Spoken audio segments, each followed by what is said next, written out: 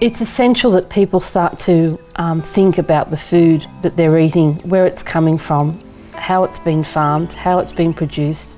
There's no longer, that's in season now, it's right to eat that now. That part of things has gone.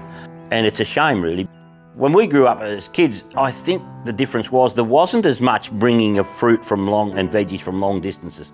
They were produced local, and you used to say, oh, it's nearly Christmas time, it's watermelon time. For local, it's better if it's straight off the tree. I mean, you like people to eat it the way you like to eat it.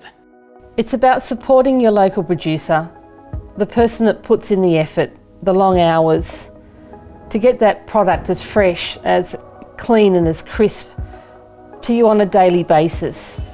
It's also important to see that the local farmers survive, and that won't happen unless people give their support.